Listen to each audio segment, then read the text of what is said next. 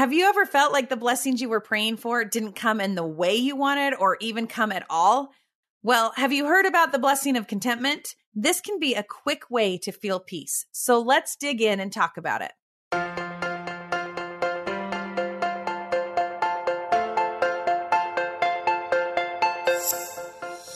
Hi, and welcome to Magnify.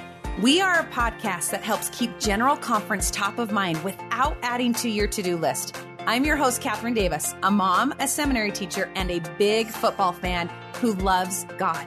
And I am so excited to learn and be inspired with you. We know life is busy, and we are here to lighten the load by bringing you weekly spiritual reminders that will leave you feeling a little bit better than before.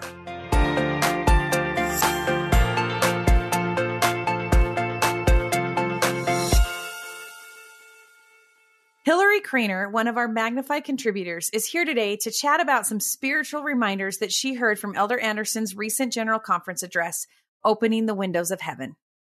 Hilary, I am so excited that you're here, and I think this is going to be an amazing conversation. I'm so excited to be here. Well, before we get going, I have one question for you. So I know that you are a mom and a graphic designer. And on your Instagram, I've seen you jam out to some seriously good 80s hits. Oh, yeah. So if you only had one shot at karaoke night, what is the song you're going for? Oh, it's got to be Whitney Houston. I'm not super picky as long as it's a Whitney song. And no. Okay, you said karaoke. I can't sing at all. I lip sing. So the karaoke night would have to be a lip singing night. And I could put on the performance of a lifetime if it was lip singing. Karaoke, we better stick with like Twinkle, Twinkle, Little Star or something that it doesn't require a whole lot of talent. Range. That would be me. A song that requires zero talent. Quick side note, when I would sing to my babies, instead of it calming them, literally, I had one baby that would cry even harder. If I started singing, it was like it made the situation so much worse. So if that tells you anything. That's so funny. Well, Hilary, I'm really excited to talk with you about this conference address by Elder Anderson. And his conference address is titled Opening the Windows of Heaven. And I want to know some of your first thoughts about this conference address, because sometimes we hear it, we're like, oh, tithing? Really? That's what we're going to talk about? So what is your first reaction? Yeah, I was similar to you. In fact, I'm trying to remember even listening to it when it came on, but I do remember some of just like the really wonderful stories that he shared about these people who had faith. And the thing that stuck out to me the very most was just how much God loves us, how much our Heavenly Father loves us and wants to bless us. And so truly, when I think about tithing, it's more, he asked us to do this just so that he has another way to be able to bless us. It's another avenue that he can show his love and bless us. And I think there is so much to this talk. And as we dive in, the principles are eternal, and it's not just about tithing principles. So for all of our listeners who maybe felt a little bit like me and think, I don't know if I want to listen to a podcast on tithing. I think there are fundamental principles that are impactful and life-changing as we get into this talk, that it's not just about money, right? And I think you have encompassed those so well in your 3 takeaways. And so your first insight is that the Lord loves us and wants to bless us more than we can even comprehend. What was it that inspired this thought for you? Yeah, so one of the scriptures that he shared was in Malachi, and he said that as we pay our tithing, but it will open the windows of heaven and pour out a blessing that there shall not be room enough to receive it. And I personally believe that we truly, like our human minds, don't have the ability to comprehend just how much Heavenly Father loves us and how much he wants to bless us and how much he blesses us on a daily basis. And this scripture just saying that I love the visual of Heavenly Father pouring out the blessings so much that we don't even have room enough to receive it.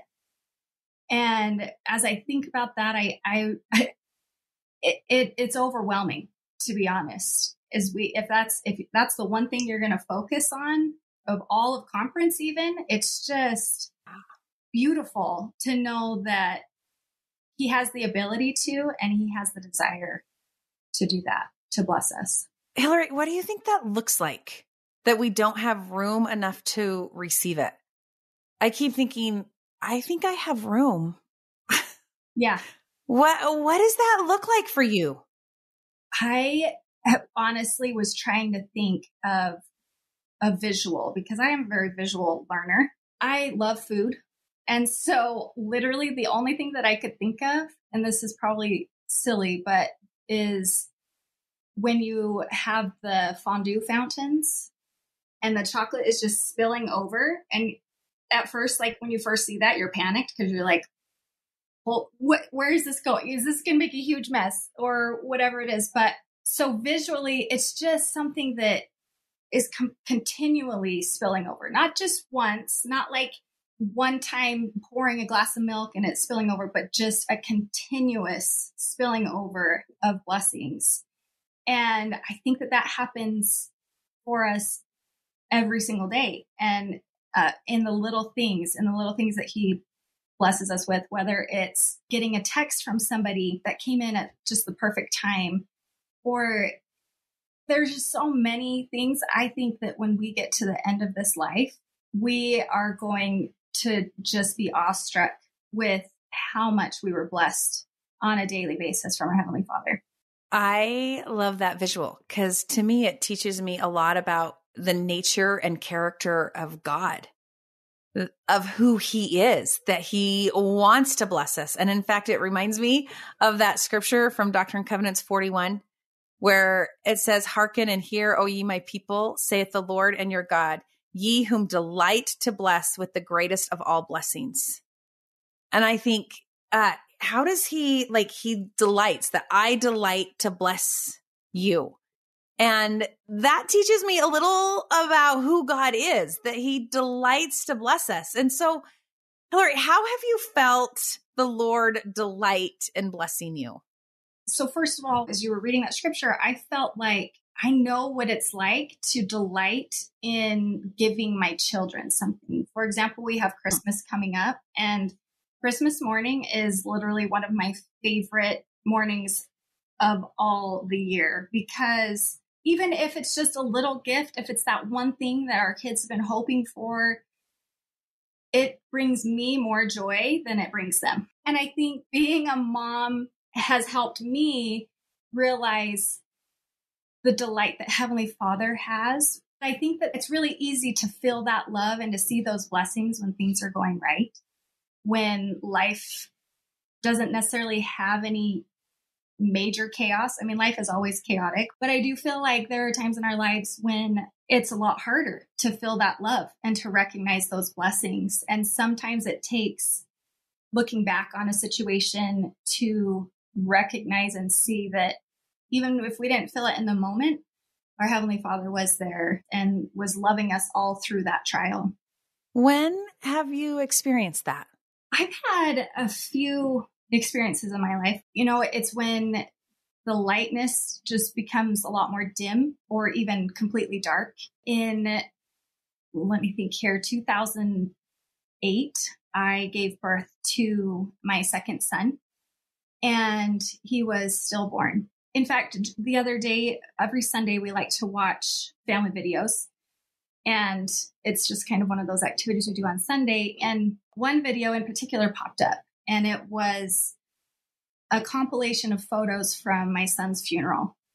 And I just remember looking at myself, this young mom who was completely broken.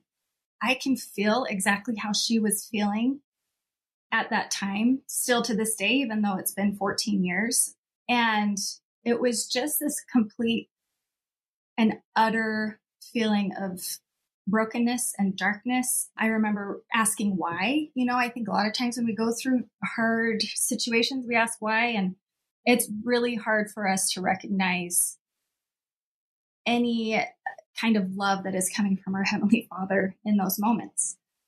But as I watched this video and saw this broken mom, I wanted to reach out through that screen and give her the biggest hug and tell her that Heavenly Father was there with her on that cold fall day when she was burying her son. That the reason she was able to stand and be there was because He had sent His angels to lift her up. While I may not have felt it in the moment, Heavenly Father was blessing me and was there.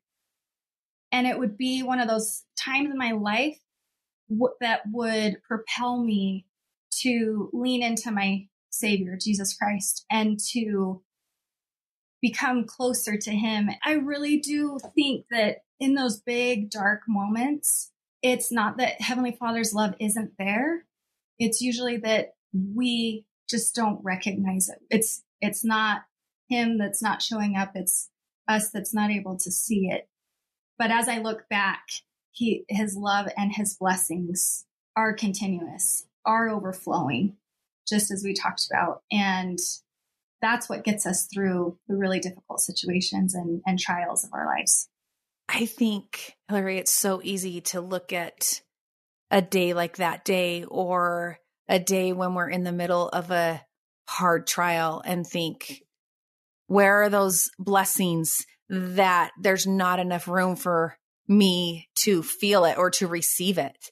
And I can only imagine on that day feeling like, God, where are your blessings? Where are your promised blessings? And so how are you able to make that tragedy into a blessing? How are you able to see the blessings? Well, I truly believe that it's not me that's able to see those blessings. I gave as little as possible. And I didn't have a whole lot to give Heavenly Father in that time.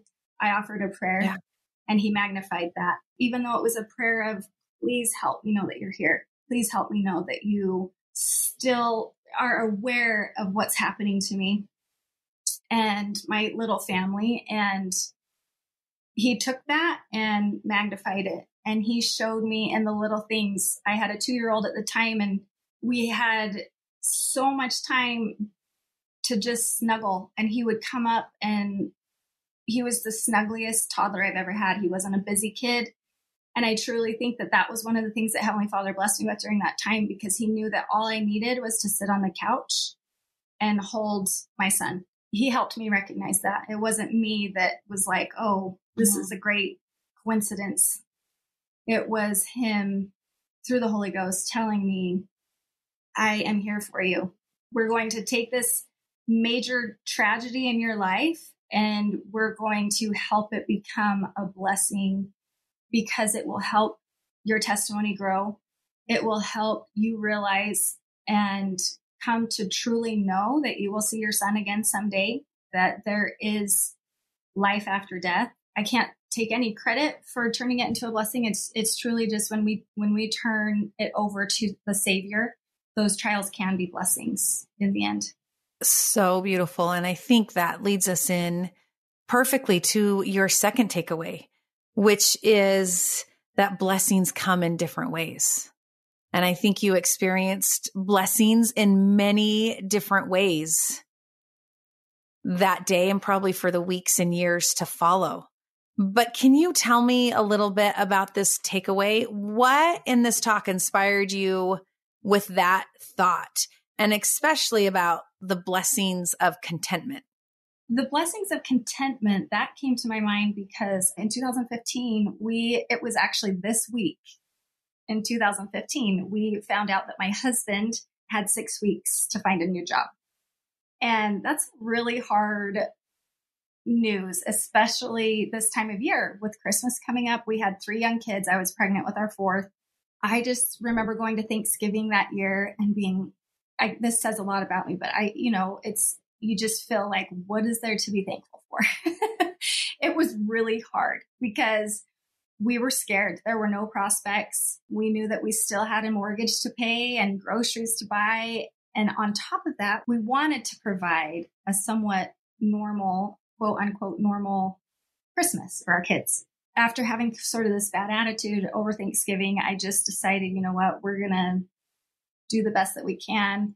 I went through and found toys that my kids hadn't used in a while and other things that were in our storage room. And I put it up on a marketplace, online marketplace, and sold those things. And whatever money I got from those things is what I turned around and bought a present for each one of my kids, at least.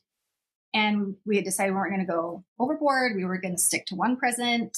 My husband and I weren't going to get presents for each other, simply because we didn't know how much money we would have, if there would be a job in the future. And we wanted to be really, really careful with our funds. Kathryn, honestly, that was my favorite Christmas that I have ever had in my entire life. When Elder Anderson was telling this story about, these people who had lost their jobs and yet they were blessed because they listened to Elder Irene. I think that what those people were blessed with was the same thing that my husband and I were blessed with that year, and that is contentment. And a lot of times when we pray and I remember saying prayers every night to Heavenly Father during that time, please bless that we'll get a job and we'll be able to provide our kids with a great Christmas or whatever it is. It was these temporal blessings that I was asking for. But what he gave us was so much more. And that was to just be content and to be able to see how blessed we were and to feel so much gratitude for the many blessings that we did have.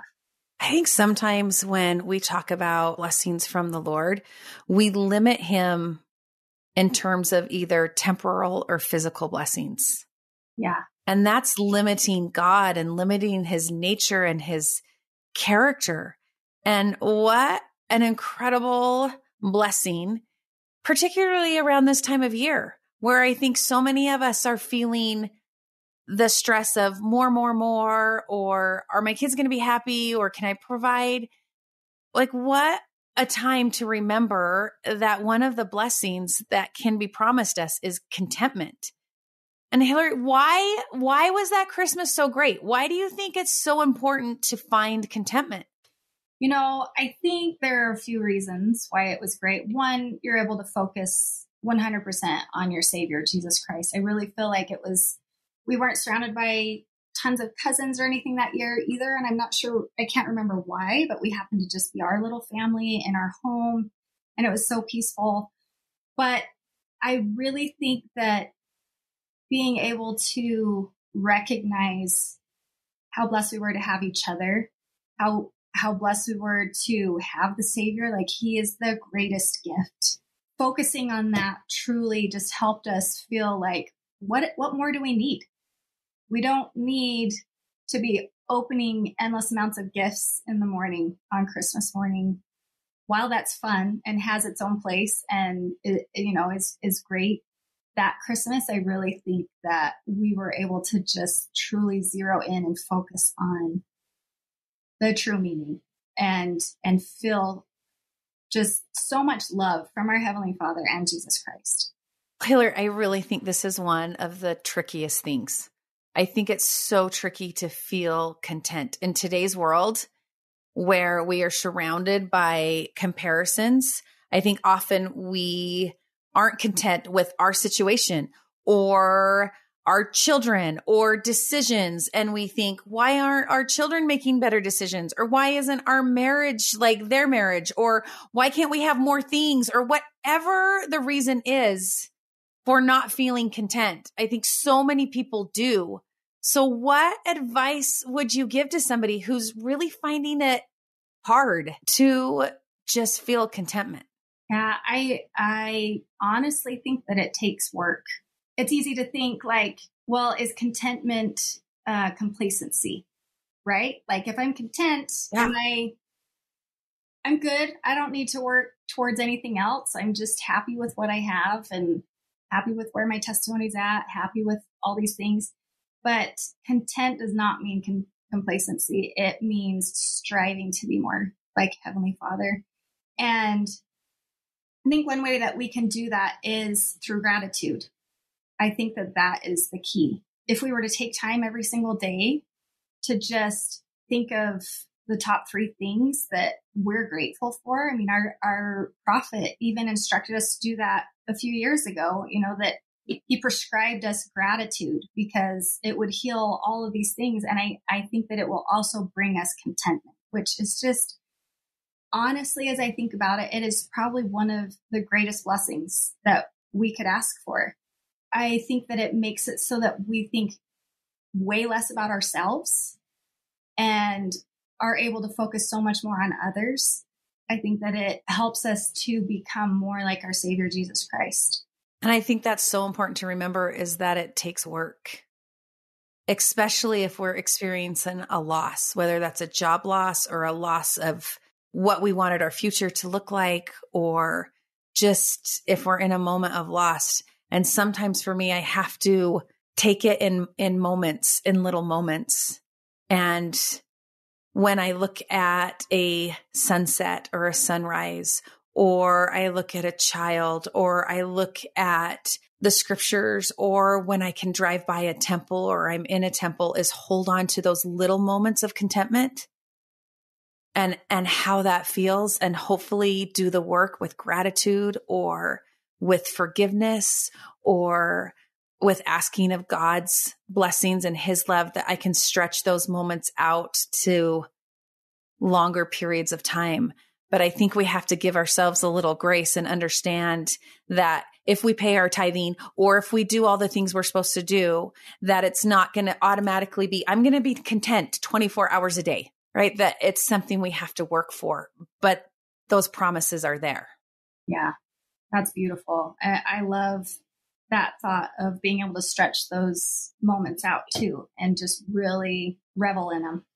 Revel in them. I like that. Okay. So your final spiritual reminder is that this is God's work. Can you explain that a little to me? Yeah. So the thing that was just so amazing to me as I studied this talk was everything that we are given and everything that we are comes from God. And yet all he asks of us is just a little bit, whether it's the law of tithing, which is 1/10, or whether it's just a desire to have a stronger testimony. He requires so little of us. And then he takes that and he gives it back to us in greater forms. I think that God's work is showing his love and blessing his children. We talked about how much he delights in it. So Hilary, can you think of a time when you have sacrificed your time, energy, or talents or something for God and you felt that you were filled with his love or that you were blessed beyond measure? There are lots of things to choose from. The one that comes to my mind is, in the forefront of my mind is right now, my husband and I get to teach the 7-year-olds in primary. And the love that I have for those kids, I never could have imagined would come with that calling. I remember when we were first called, it was kind of like, oh boy, here we go. We have 7-year-olds. We know what it's like. And it's going to be crazy. And we probably won't get much out of Sunday. We won't come home feeling very fulfilled. But it has been one of my very favorite callings because those kids have taught me so much about our Heavenly Father's love. That 1 hour that I give them on Sunday, I feel like what I have gotten in return has been tenfold just because of what they've taught me and how, yes, there are some days that I leave feeling like that was a train wreck or that was, complete chaos. But the moments where they get what we're teaching or they feel the Spirit or they are the ones that bring the Spirit into the class, that is something that has truly just been a huge blessing to me. I think that's the powerful reminder of this talk is that whatever we offer, whatever we give, no matter how small or meager it is, the widow's mite or whatever that is, whatever we offer, that we are given tenfold in return. That's the God who delights to bless us. Well, Hilary, as you know, with each episode of Magnify, we like to end with a small and simple challenge. It's something we can take forward into our week from the conversation today. So as you think back on our conversation, what is your small and simple challenge for us to take into this next week? With it being Thanksgiving that's coming up, I think just taking the time, whether it's to say a prayer of gratitude or to write down 3 things you're grateful for, just really have gratitude at the forefront of your mind and to find a way to express it, whether it's to your Heavenly Father or in a notebook or something to where that is able to fill your heart during this season of Thanksgiving.